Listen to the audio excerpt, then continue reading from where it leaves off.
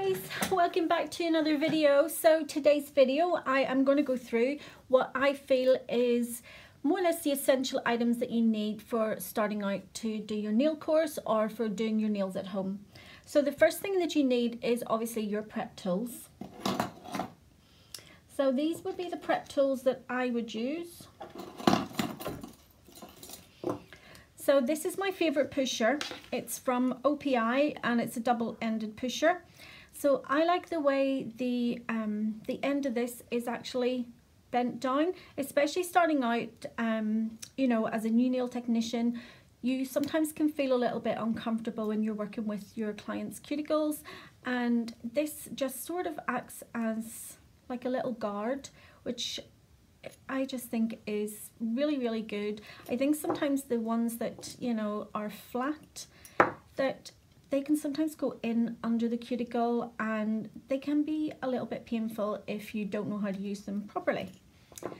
So what I like about this one is not only is it curved, but you also have your little tool at the back, which enables you to go down the sidewalls to get out any dead tissue and from underneath the nails as well. So this, you can order this online. I've saw it online for $11.20, I think.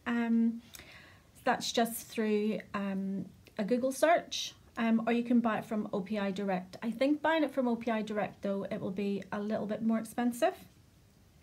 So this one here basically was just to show you the difference in the two. Cuticle nippers, they are also an essential part of your prep. If you have a client that has really long cuticles, or you know, they've got some hangnails, or you know, they just need their cuticles tidied up, you need to have good quality cuticle nippers. So you want to look for ones that have got a really thin blade on them, and they are going to be more precise. So that is the cuticle nippers. The next thing would be, obviously, if you do have an E-file, you would be using your E-file bits. And these would be the two that I would use whenever I'm doing a set of nails. So we've got our little flame bit, and then we have the ball bit. So this little flame bit is great because it gets in underneath the cuticle, and it can also go down the sidewalls, which is really good. The little ball E-file bit is for use on top of the skin, so you would go around the cuticle area and take away any of that dead skin that's on top of the cuticle. So obviously for using E-file bits you would need an E-file, but I'm not going to go into that today because I don't think that is an essential thing for starting out. I think that's something that you can progress onto. So the other things that I'm going to go through with you would be with your tools. You're obviously going to need to sanitize your tools, and I use Barbicide, which is a proven formula, and it will completely sterilize your tools in 10 minutes. So you can buy yourself a Barbicide jar to go with it, or it doesn't have to be a Barbicide jar. This is actually from IKEA, and it's a tea light holder, and it does exactly the same job. So yeah, you would fill, so we'll go to the Barbicide jar. So you would fill your Barbicide up to the first line, and then you would fill the rest of it with water and then immerse your tools into that. With the double-ended tools, which most cuticle pushers are now, you do need to turn them so that they can sterilize the other end. And before you would place them into the Barbicide, you need to wash them and cleanse them. And to do that, I would use alcohol. So I use 96% isopropyl alcohol, which I decant into a little spray bottle. This was OPI's NAS 99, and I just, when it starts to go empty, I just refill it up from this. So moving on, the next sort of tools that you would need would be your files.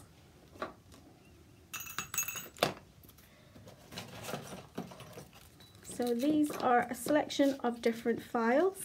And whenever I have a new file, I use my File Edger, which I love this tool. So this is an OPI File Edger, and basically what this does is it takes the sharp edges off your file. So if you've ever been in a nail salon, or you've had your, you've had your nails done, and you see sometimes the technician, they will take an old file and get the new file, and they would take that old file and they would rub it along the edges of the file. Well, yes, it does, dull the edges so you're not going to cut your client, but essentially what it's done is this old file has contaminated the new file. So by using the little File Edger, that sort of eliminates that. So what I will say is I am going to be doing a giveaway, and it's some essential items that we need.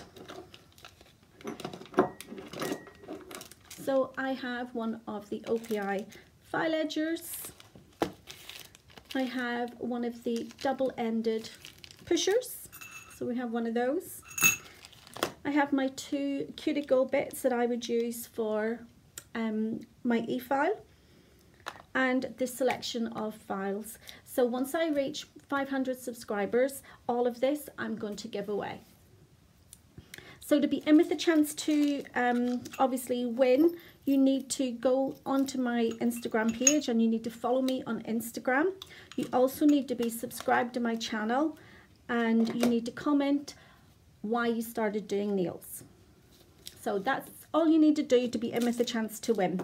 And once I hit the 500 subscribers, I will do the draw on a video. So I'm just going to go through the files. This file here is brilliant. If you don't have an e-file and you need to take off color, or you need to debulk your acrylic really quickly, this is great. It's a 100/180 grit file. It's non-branded, you can buy them anywhere, but I absolutely love them. This one is from Glitter Planet, and this would be my favorite file ever. I absolutely love this file, and they last for ages. They just keep going on and on and on. So again, it's a 100/180 grit.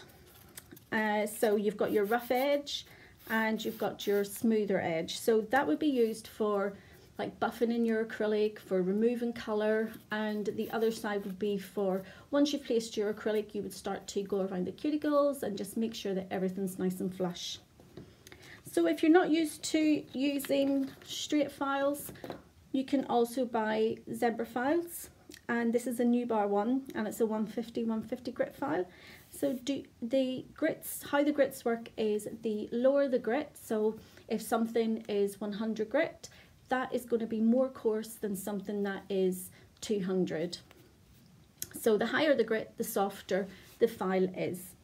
So a lot of people prefer these ones basically because they are shaped to go around the cuticle area, to go down the side walls, and especially for starting out, if you're a bit sort of cautious about going around your client's cuticles, this is probably the best file for you to use. So moving on, and these buffers are amazing. Not only do I love the colour, but I absolutely love these. They're from CJP Nail Systems, as you can see, and it's a 100/180 grit file.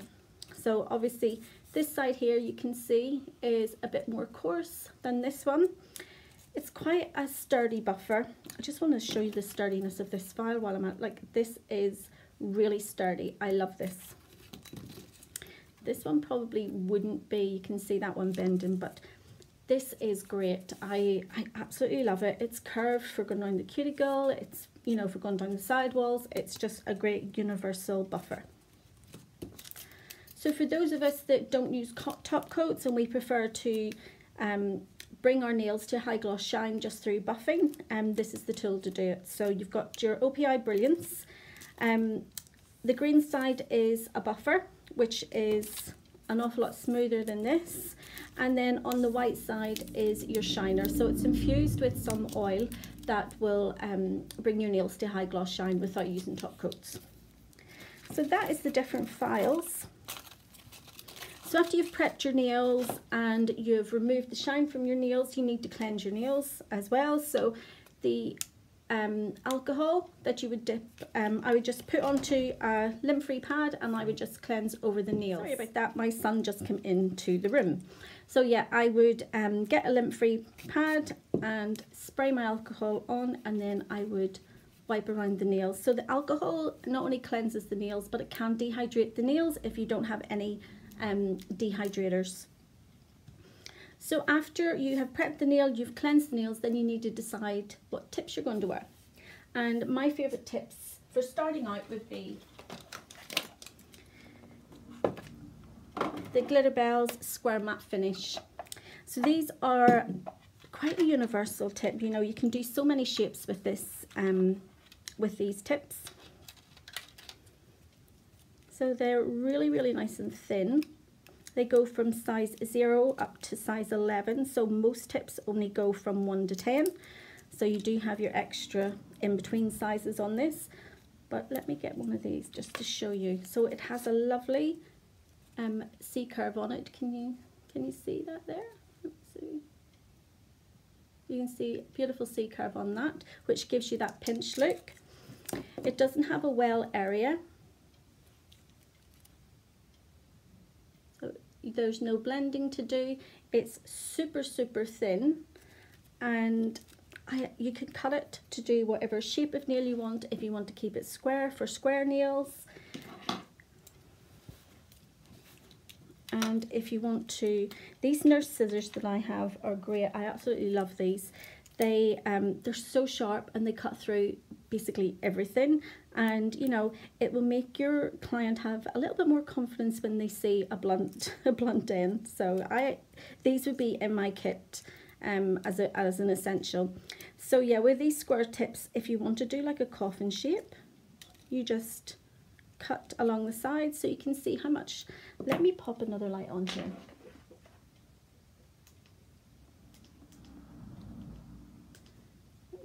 Sorry about this. That's a bit better, isn't it? So yeah, so you can see that I have cut the side off this one. So this is where the number is. Let me just get this.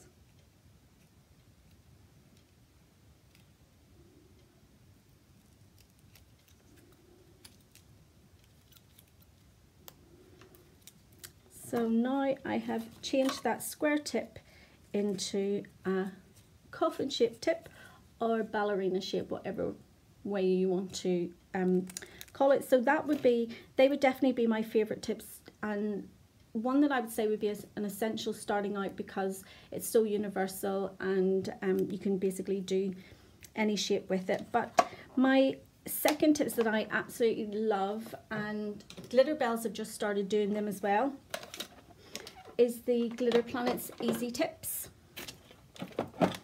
So they don't come with the box, you have to buy the box separately. So the Easy Tips are £9 and the box is £6 plus VAT. So if you work that out, they can be a little bit expensive, but they are, they save so much time, you know, in filing, in shaping.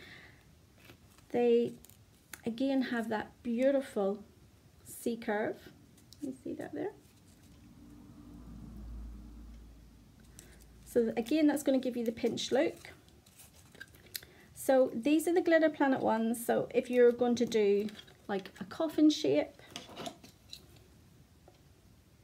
all you need to do is cut off the end. How easy is that? If you want to do square, you can do square. If you want to do stiletto, you just file it in the point in just a little bit more. So let me just grab the Glitterbels ones because they are exactly the same, exactly the same. So these are the Glitterbels ones. I love the shape of their box, and they call them the extreme length tips. So Glitter Planet call them easy tips, and Glitterbels call them extreme length. So these are the easy ones. I'm just going to grab the same size in the Glitterbels.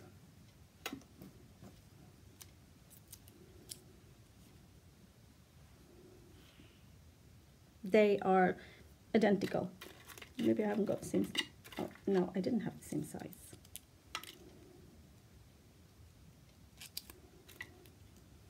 There we go. Identical.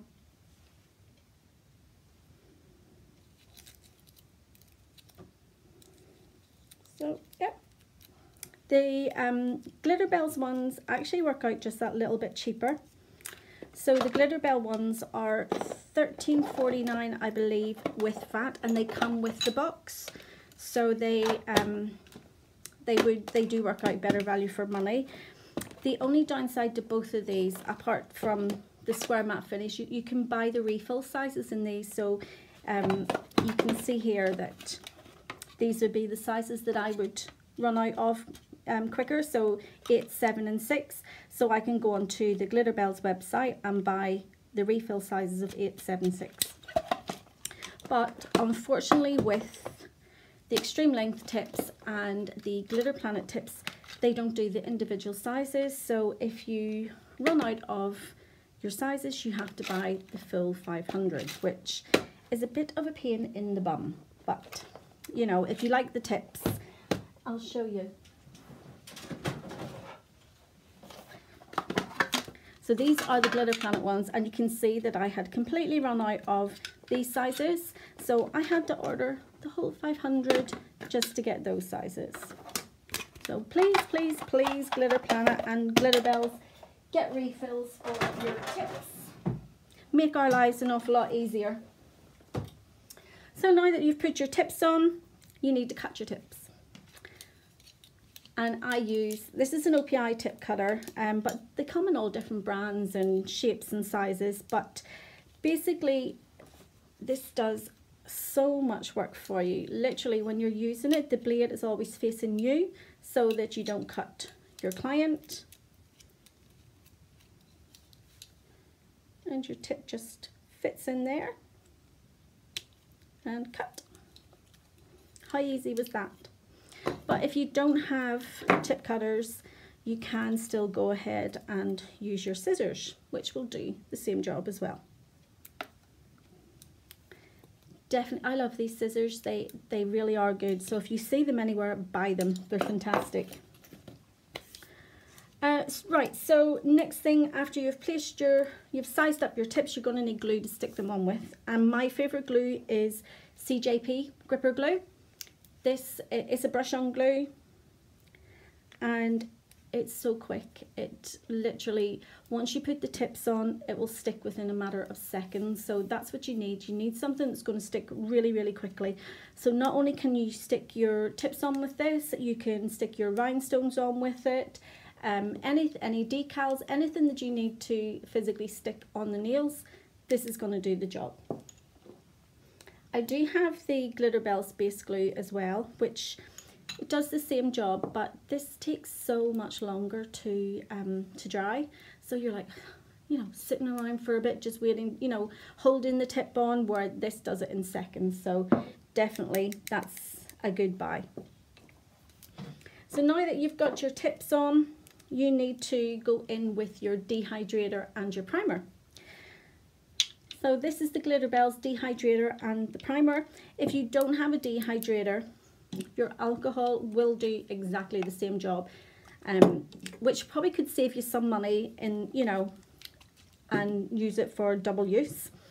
And your acid-free primer. So this works absolutely great. I swapped over to Glitter Bells probably about 8 months ago. Maybe, no, about 10 months ago, I switched over to Glitter Bells, and the difference was, oh my goodness, it was just night and day. And this acid-free primer is fantastic. There's virtually no lifting in any of my clients' nails, but a lot of that does come down to nail prep as well. So don't just rely on your primer. You need to really, really prep. Make sure you've got all that dead skin and dead cuticle off the nail, that you've removed all the shine from your nail, and then you can go in with your dehydrator and your primer. So after you have done all that, you need to apply your acrylic if you're going to be using acrylics. There are different kits that you can get out there, and for me, I think the Glitter Bells one is probably the best value. Now, I'm not affiliated with any product, but I like value for money, and for me, Glitter Bells is the best value out there in terms of the size of their pots, the price of their pots, and you know, they just, yeah, they just tick every box for me. I mean, they're, let me just get the colour, let me show.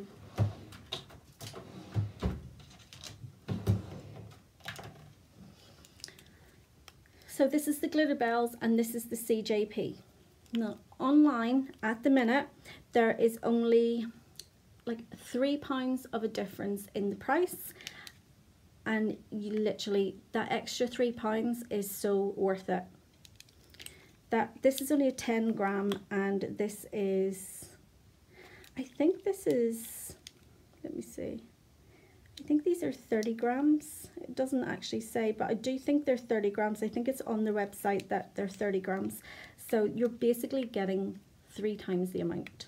So yeah, Glitter Bells is definitely worth the money. So with their trial kit, it's $32.84 plus VAT, and for that you get 7 of their little pots.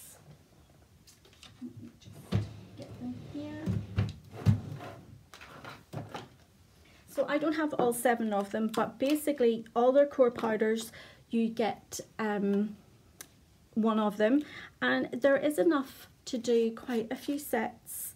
You know, there's even more in this little trial kit than there is in the CJP one that you buy at full price. So you get 7 of the pots, you get your dehydrator and your primer, and you also get your monomer. Now it is a small bottle of monomer, but again there is enough to do maybe 10 sets of nails out of it, and all of that for $32.84 plus VAT, so great value. And Glitter Bells is so easy to work with, it literally just flows. If you've watched my videos, you can see just how easy it goes onto the nail and how you can spread it about the nail. I absolutely love it. So after you've applied your acrylic, you're going to be looking for your top coats. So my favourite top coat at the minute is Nailmate from Glitter Planet, and it's their Super Gloss top coat. I love the brush. The brush is a rounded brush which just fits in perfectly around the cuticle area. It's not too long, so you've got full control of the brush, and it's tack free. It's a non-wipe top coat, so 60 seconds in your LED lamp or 2 minutes in your UV lamp. So that's my favourite at the minute. If you've watched my videos, I do have the Glitter Bells one as well, but I do really like this one. And if you've watched my videos, you know that whenever I'm doing nail art, I always like to do them on a matte surface. So this is the non-wipe matte top coat that I use from Halo. It's only $5.99 for 8 mils, and I love it. It's one of the best matte top coats out there, and if you'll see in my videos, I use it so much. So using the top coat, then you need your lamp. So do you need a UV lamp? Do you need an LED lamp? Well, most of these ones here are all LED, but if you don't have an LED lamp and you have a UV lamp, don't worry about it, because a UV lamp will cure all gels.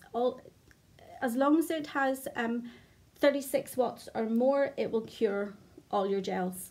I use, most of my my gels are all LED gels. Yeah, LED gel polish. So I have a LED lamp.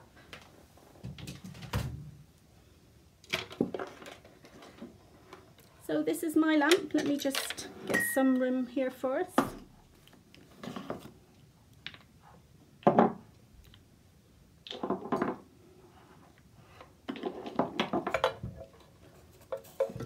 So this is my lamp, and it's a metal lamp. It has a handle for you to carry it about.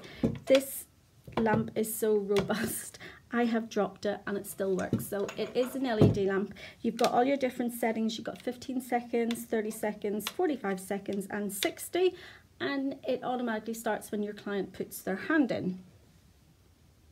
So you can see it start. So it will start on whatever button that was pressed last. So if I start it on 45, it'll count down from 45. I have both. I have a UV and an LED lamp, but for starting out, if you're going to be using UV and LED, then I would just go for a UV lamp. And that way you don't have to worry about it not curing your LED gels. But just remember that you have to cure them for an extra minute in a UV lamp. So that is sort of my essential items that you would need for doing nails, for starting to do nails. One thing I didn't mention is your acetone.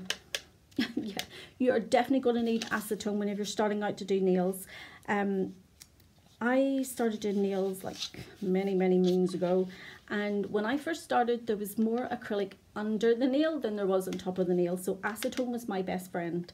So definitely, this was just from Sally's, from Salon Services, and you can buy them in bigger bottles than this, but yeah, it's your best friend. So I hope that has helped. I am going to do, once we come out of this lockdown, I am going to do a couple of little training sessions. So I'm going to go into showing you how to prep the nails, how to apply your tips, and how to apply your acrylic and finish as a beginner. So stick with me, subscribe to my channel, don't forget about the giveaway. So we've got our e-file bits, we've got our double-ended pusher, our file edger, and a selection of files. So I'll see you all in the next video, and see you soon. Bye. Oh my goodness, guys, I absolutely forgot the main thing, and that's your brushes. It's only whenever I looked down and I thought, oh, I didn't do the brushes. So yeah, you need to have a good quality acrylic brush. So I have the Glitter Bells size 12. Ooh dear, look at this. That's been me rushing to put that away. So it's a pre-pinch brush, which means that it's flat. The other brush that I have with Glitter Bells was a round brush, and it tends to fan out too much, but it didn't come with a cap, and I truly, you know, think that all acrylic brushes should come with caps. It's an essential part. Excuse me. This you had to buy separately.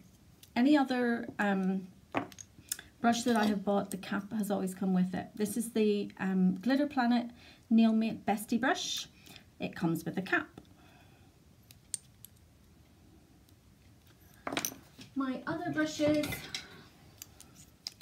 my Brill Bird acrylic brush comes with a cap. So yeah, I mean, it is essential. It's what keeps your brush in really good condition. This is a little Cuccio one, and it comes with the cap. So this is a size 8 brush, and this is a size 12. So maybe starting out, you might need a smaller brush. Sometimes if I'm doing like marbling, I would use my size 8 brush rather than the larger brush, but it's really, you know, it's really up to you what size of brush that you use. So yep, I forgot about the main thing, guys, so silly me, but there we go. Hope that has helped you decide what you need if you're going to be doing your nails at home, or if you're going to be doing a little nail course. And as I said earlier, subscribe to my channel, keep an eye out, because once this lockdown is over, I'm going to be doing some online training and the giveaway. So remember, you need to subscribe to my channel, you need to follow me on Instagram, and you need to comment below why you started doing nails. And I'll see you all later. Bye.